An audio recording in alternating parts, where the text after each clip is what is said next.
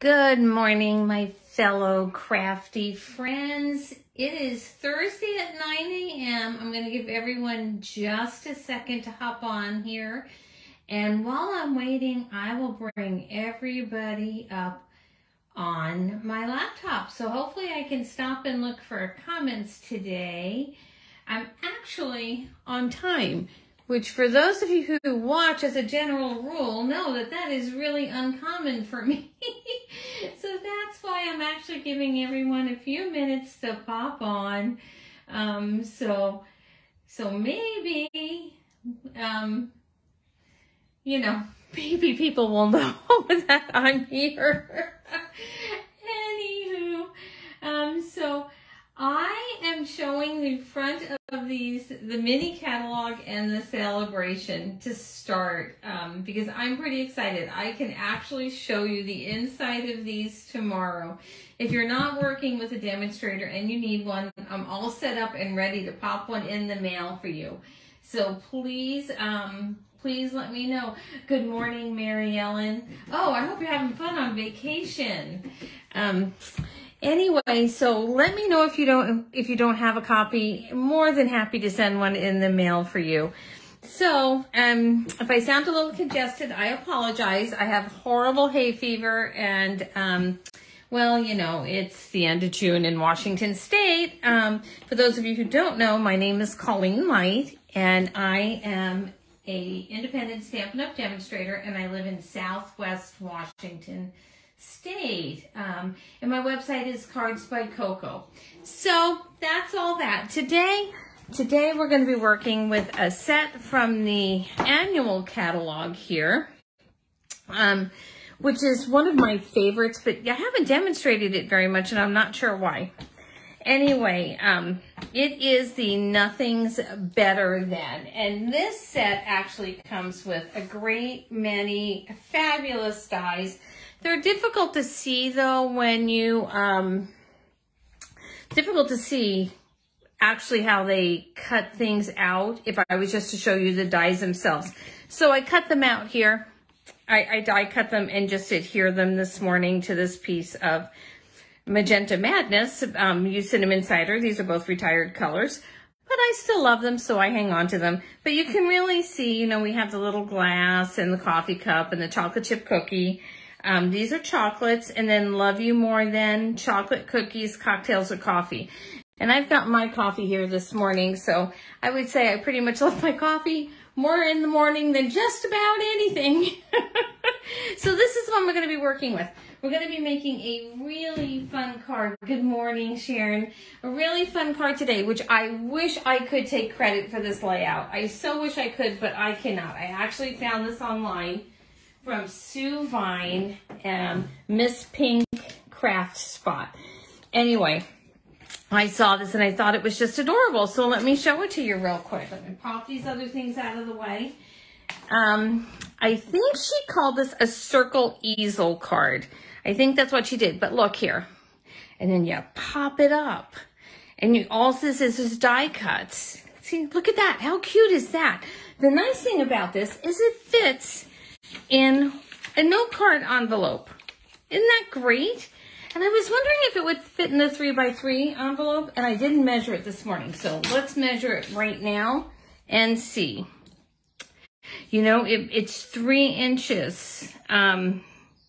So it might squeeze in a 3x3. I don't know. I don't have any available right now. Otherwise, but I do know it fits in the note card one. I was thinking these would make great, like place card holders for a party, or, you could actually even put punch a hole in it, use it as a gift tag, and then as a card both. Anyway, I just think it's super cute. So I've got most things ready. This is going to be a pretty quick video, and we're going to make this. So I made this to look like my favorite summer drink, which is actually strawberry lemonade with a twist of lime, but I think I might use lemon. I think most people would prefer lemon, but I like the little twist of lime in my strawberry lemonade. Anyway, and I do love to barbecue. So I'm going to set this one over here. I'm going to swap up the colors a little bit. We're going to do our stamping, and then I'm going to show you how we cut the card. So I have an envelope with some things ready here. As you know, my desk is usually a hot mess. So I cut out extra circles because I have to give myself a little room for mistakes, you know. Oh, and I forgot the memento. I wanted to do this one. Hang on, hold please. I wanted to stamp this one in the tuxedo black this time around. I love this in that, what is that blue? That Starry Sky. But I think I want to use the tuxedo black this time because I'm changing the card base out. So let me get our my blocks and our stamps out. And we will start making this adorable card. So this is the stamp I'm going to be using here. But you can see, look at these coffee cups, and it's got all these different sayings. Today's plan, consume. Mine would probably be coffee and cookies this morning. Adulting is hard. Anyway, just really, really fun ones. And you can find it on page 20, if I didn't mention the page. So let's go ahead and get this one stamped. I'm going to grab this one out. And like I said, I just love all of the die cuts that come with it. Just love, love, love them. So hopefully I'm showing up in camera okay. I think I want to use a bigger block. So I think I'm going to use the D block. In case you don't know, the size of the block is written here. If you're new to stamping, it'll tell you the size of the block. And this is a D block here on the side. And you can tell mine are well loved. I really need to spend some time washing these up. And I probably say that every video. So tap, tap, tap. You don't want to smush. You want to tap, tap, tap. And the memento is noisy. So I'm going to go ahead, let me see here. I think I have a piece of scratch paper. I just want to make sure that I'm going to get a good image. So I'm going to do it on this first. Yep, good. So tap, tap, tap. And we're going to pop this one right here, hopefully without getting my head in the screen. And I put it off to the side because I want to put my sentiment here. On this one, I did a little bit of sponging. And you know, I'm kind of wondering if I want to do that again. You know, I don't think I do. I think I'm going to leave this one just in the white. This one I took our blending brush and I used a little bit of Tahitian Tide, and this is what the blending brush looks like. So for my background, I just took some Tahitian, you know how you do, you tap on your ink and then you kind of blend off and you do that. And I put a little Tahitian Hide in the background. And I may regret not doing that this time, but I think I don't want to. I think I want to leave it alone. So I guess we'll find out when it's all done, right? So since I'm going to do the background in Sweet Sorbet, I'm going to stamp our sentiment in Sweet Sorbet too. And I'm going to grab the You Make Everything Better. So let's take that. And, you know, I don't know why I opened those inks up in advance. You all have seen me stick my finger in it a million times and then smudge it everywhere. Sometimes you just can't break those habits, can you? Anyway, so and again, I just want to give this a sample. A little smush here. Yep, perfect. And I'm using the Stampin' Pierce Matte Under because I'm working with a photopolymer stamp, and those just don't have any cushion underneath. So I want to make sure that I get a good impression. And this this gives it that cushion, that Stampin' Pierce Matte. And you can also find that in the annual catalog. I always try and explain things like it is your, oh, here, let me move this back in camera. Like it's your very first time watching, because I never know who is watching that's an avid crafter and somebody else who is just a beginner. Anyway, this is the one I'm grabbing right here. You see the little ice cubes? How cute, right? So I'm going to pop that here. Do I want that big one? Let me see here. I think I want the little one here. And I'm going to stamp off. So stamping off just means that I'm going to put it in the ink. I'm going to stamp off on this scratch piece because I want to keep this clean. And then I'm going to pop it in our drink here. So what is your favorite summer drink? I know there's a lot of wine drinkers out there. You know, I've just never really liked wine. It always gives me a headache. So I am definitely a strawberry lemonade kind of gal. And there we go. I'm gonna use this block again. So I'm gonna wash this stamp off real quick on my chamois and get this stamp out of the way. So, and now we're gonna put the rest of our little drink together. So let me put this stamp away. And I think let's grab out our lemon piece. And let me grab the ink for that. I knew I would forget. We're going to use So Saffron because that's the first yellow I saw. It's always a game. What am I going to forget this go around? And I forgot the lemon ink this time. Anyway, so you can see this is just a little lemon wedge. I'm going to use the So Saffron. And I would say this is my favorite thing about the photopolymer stamps is you can see through them.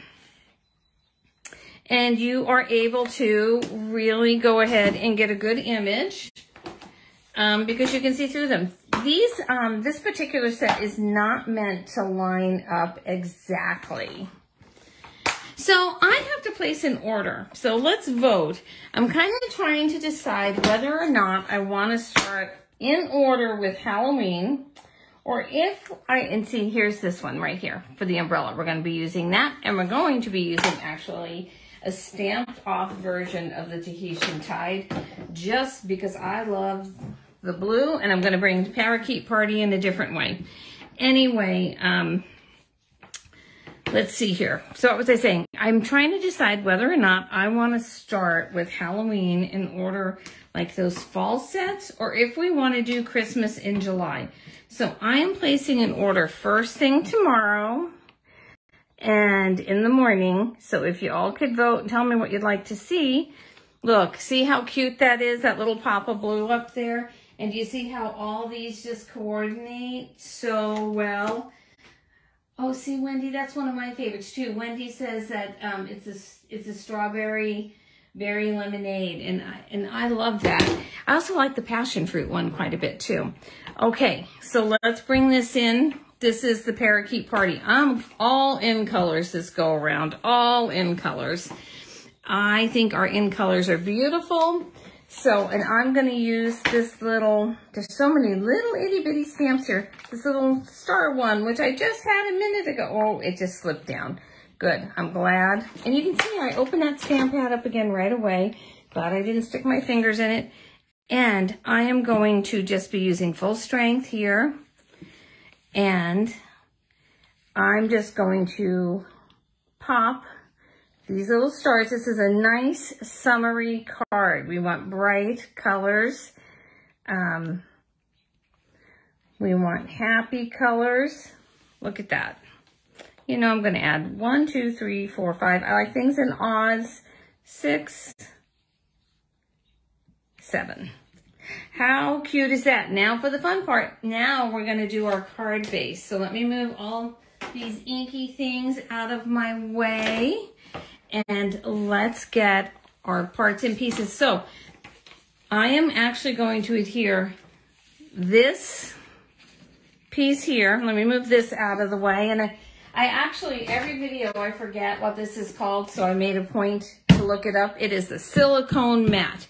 So I think the last 2 videos, I was like, if anyone can remember what that's called. So I'm going to adhere this piece to this piece. And what I did is I used our layering circle dies. And this is what they look like. And I used I used the ridged one and then the largest of the standard one. And that's all I did. So very easy to do. If you don't have the layering circle dies, maybe you have the stylish dies or something else, you know, use those. You can use the square. I think this would be great to make a square card with. Use whatever you have if you don't have these. All right, so I'm just going to pop this here. And since I use that seal, I want to make sure it looks good. Okay, I'm going to bring over, normally I don't do a lot of die cutting on screen, but I wanted to show you how this works. And so I am going to grab, oh, let me move that out of the way. That layering circle die, the large one again, to show you how this works. Like I said, I really wish this had been my idea. I just think this is the cutest card ever. And I think it's good for so many different things. So I just measured this and I cut my cardstock a little bit over. I think we decided this was what, 3 inches, if I remember correctly, and I went a little bit over. And then I just pop this barely over the top. I don't know if you can see or not. Let me see if see, you can. So, but I just wanted it barely over the top because I want it to stay together. I don't want to cut everything off because we need our card together, right? So let's do that. And I'm going to slip this in there. And just so you can see, and this will be the only die cutting we really do together. So these die cutting machines really, I make it look like it's so complicated. I have a bit of arthritis and I can get it through. Because, but it's just the awkward angle. It's not that difficult to get it through. So look, ba-ba-da-da. There's our card. So that is our card base. And how easy is that? And you can think really, if you were using your Stamparatus and you had all your, in fact, I did a video, not a video, I did a blog post on the Stamparatus. But if you used your Stamparatus and you had all your stamps set up and you could just flip and turn and whatnot, think about how many of these you could make if you were having a gathering. Just so quickly. Okay, so I want to fold this one in half. I'm going to try and get it to line up. Let's get this to fold. I'm going to take my bone folder. For this one, I did not cut off the top of it, and I want to because I want this to fold. So let's give this a little haircut here. I know I just had my paper trimmer. Here we go. Let's grab this out again. And let's trim this top off. And I'm just going to take a very little bit off the top. In fact, I'm eyeballing it, and then I'm going to bring it in and see if that's enough. And it is. Look at that. Perfect. Okay. So, I didn't do the sentiment here. So let's grab Friend out. And our Sweet Sorbet again. I think that's what it's called. You know, I think I've named that ink. It is Sweet Sorbet. I think I've called it every name in the book. Let me move some of my cluttery stuff out of the way here and just get what we're working on. And let's bring out the Friend. You could really use any stamp that you like. You could do a happy birthday. There's any type of variety you could use. That doesn't look very even. Let's see here. Okay. There we go. I think you could do welcome, happy birthday, hello, anything that's going to fit down here. You can actually, and the way I saw it on the video that I watched, she actually cut off the bottom and raised it up on, she raised hers up on dimensionals to make a natural border. I don't like the way that's stamped. We gotta do it again. This is why I cut extra pieces, because sometimes I just press too hard, and that was an example of that. I just don't like how that turned out. Anyway, she would have cut the sentiment part off, and she popped that up on dimensionals. And so that made the natural easel something for this part I'll show you to rest on. But I like it laying flat, so that's what I'm gonna do. But this time I'm not gonna press so hard on this. So just tap, tap, tap. I need to take my own advice. Tap, tap, tap. Put this down. Lift up. Much better. Much, much, much better. I think what I might do, though, is grab some ribbon. Give me just a second here. I'll be right back. Okay, I've got some ribbon here, and I've actually got the metallic woven ribbon, which I think might work, or I've got the twine, which might work even better. Let's see here. Let's see which one we like. Let me open this up. So, and did I tell you all, I signed up for my first craft fair. So I'm going to be working on some Christmas things. And I also do cross-stitch ornaments and whatnot. I signed up for my first 2 craft. I'm just going to pull this, which I probably shouldn't do, but I want to make sure I don't catch any of that pretty ribbon with my scissors, because I've done that before too. There we go. All thumbs this morning. Anyway, I signed up for my first Christmas bazaars this year, so I'm pretty excited about that. So I'll be making lots of projects. Do we like this green here? I kind of do, because I think it ties in the, I don't know that I do. I don't know that I like that. Anyway, let's glue this down. Let's adhere this. We'll worry about that ribbon in a minute. Let's put the top on first. Sorry. We'll put the top on first.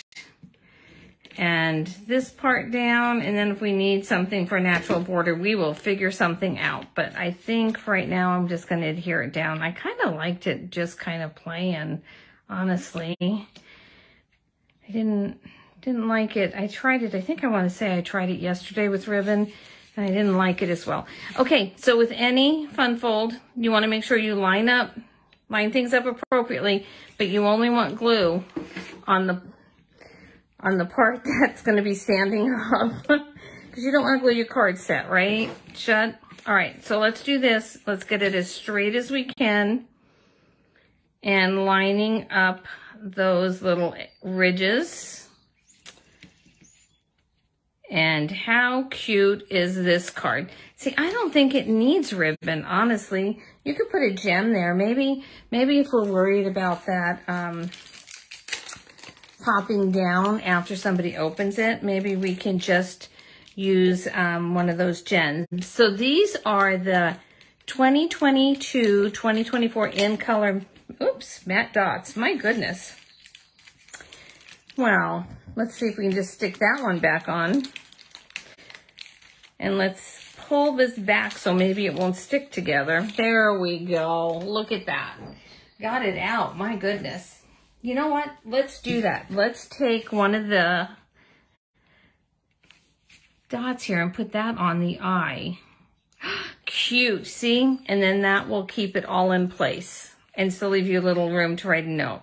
Cute, cute. Okay, so now we want to add another color up here too. And I'm thinking, since we already have the green, I kind of want to add in this Tahitian Tide right. No, I don't want the big one. I do want the small one. I'm going to add in right here. Since our umbrella is Tahitian Tide, I'm just going to add one Tahitian Tide there. Oh, sorry. Let me get back in screen. Sorry.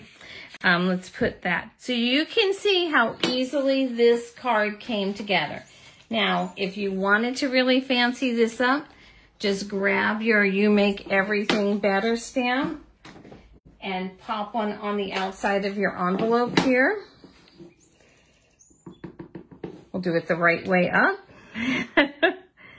And look at that. And this is today's card. And like I said, I wish I could take credit for it. I actually, where'd my notes go? From Sue Vine, Miss Pink Craft Spot.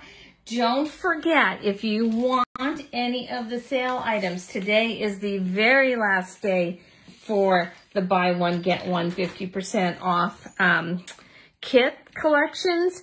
And today is the last day for that last chance product sale. The new catalog is in full motion tomorrow. If you don't get my newsletter, sign up for it. I'll be writing one this weekend. I'll fill you in on my daughter's weddings plans. We have our big wedding. Well, not we. She has her big wedding. It feels like we, though, have a big wedding in the next few weeks. So very, very excited about that.